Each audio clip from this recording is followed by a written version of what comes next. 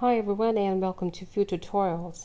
In this lesson we are going to learn how to connect a C# winform application with an MS Access database file to read or write data using Oledb classes. Now in this tutorial we are going to cover the following things.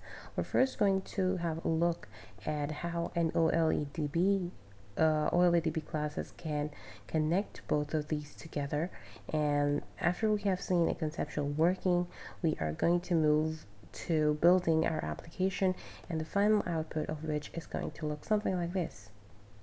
There will be a C# winform application with a picture box and a couple of buttons which do the following.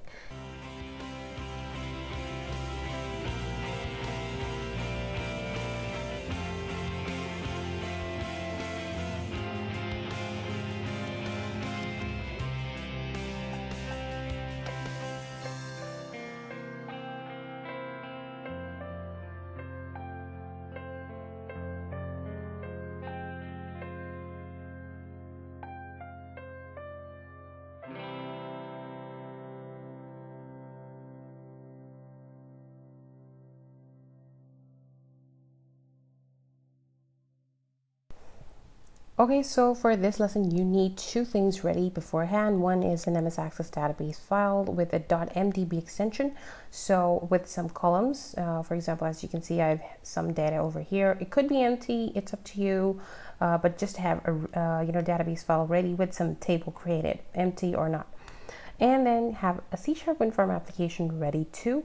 The main thing that your application should do at least is to have some buttons that will work to send or fetch data from your database file, and a picture box maybe to send a picture to the database file or to retrieve some if they're present already. And one more thing, I want to say that in this lesson I'm going to adopt a more visual approach, because all of that text about Oledb and whatnot, how to connect it to a database, it was really making my brain hurt. So I think visuals stick to your mind better, and I'm going to follow it this time. And if I'm being too informal in my explanation or my visual diagram, I apologize beforehand, but this is solely to make it less boring this time, because it could be really boring if I went to just text. So let's try it out, how it goes. Okay, so to connect both of them together, there are multiple ways, but we're going to stick to Oledb. And Oledb, how it works, you can consider it as, a set of agents working together to make the job possible of connecting both of these parties together and to move data to and fro, between them. And by agents, I mean the classes of Oledb. So we'll move on to the first class that you need to know about and you need to declare and use in your code. And that is going to be the Oledb connection class, whose object we're going to use, and ta-da-da! Oh wait, I'm sorry. Now this guy's job is to actually establish a connection between them both, and so this connection needs to know the exact location of your MS Access database file on your hard drive and the exact name of your file too. But this is not enough for this guy. This guy also needs somebody else or something else to work, and that is an Oledb provider. Now, Oledb provider could be, there are various types, and we're going to stick to Microsoft.jet.oledb.4.0 because he's so cool. Okay, he's not so cool.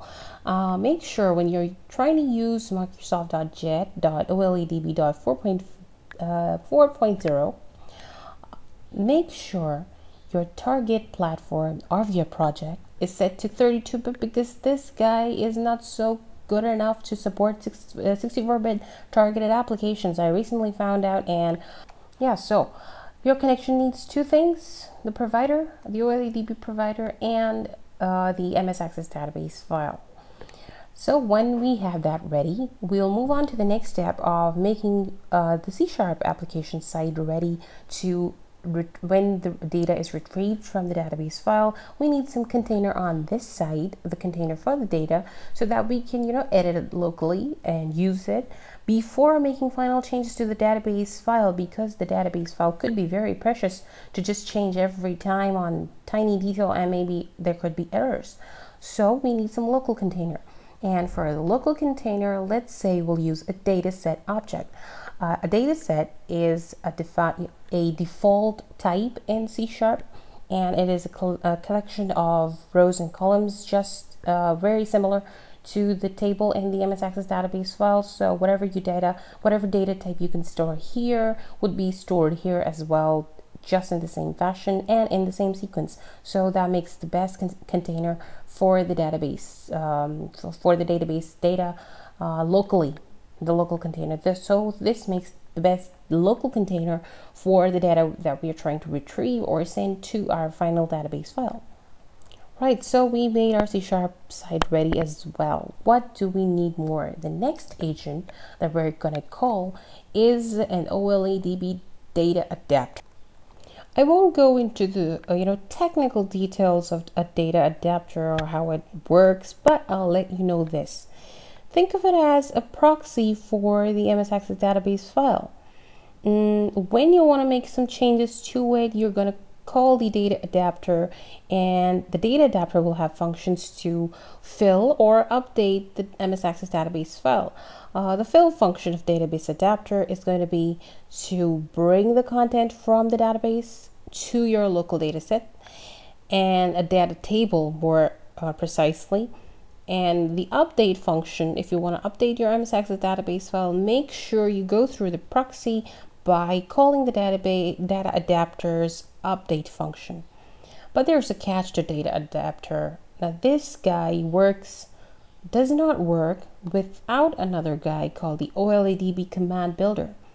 Now what's this guy doing here? I mean, he's so stressed out. Well, it's his job to be stressed out. Why? Because all the SQL queries that you want because all the SQL queries that the data adapter should be doing itself, about inserting or deleting or updating or whatever it's going to do, that job is done by this poor guy at the back end. Nobody appreciates him, and some even miss him out in the code, and then they're all worried about what happened to my code. Just remember, the data adapter will not update a database file unless you have called Oledb command builder properly. I mean, there will be nobody to do SQL work. And in my code, we're going to be using the data adapter to actually fill the local data set, the local data table, and to update the MS Access database file. But to insert some new record to my database file, I'm going to use another agent of Oledb, and that Oledb agent, that is a class, is going to be called the Oledb command. And yes, you guessed it right, this guy's holding a whip in his hand. And I'm kind of his job hazard. Anyhow, it's his job to make sure that a new data, a new record, for example, an image and the title of the image is stored at a new record in the MS Access database file. So that's all for the Oledb family that's going to help us to connect our C# winform application to our MS Access database file. How exactly do we use them, and the sequence of the calls to all these family members, the agents, that we're going to cover in our code. And we're also going to cover one more thing in the concept, that is how exactly an image is stored in an MS Access database file.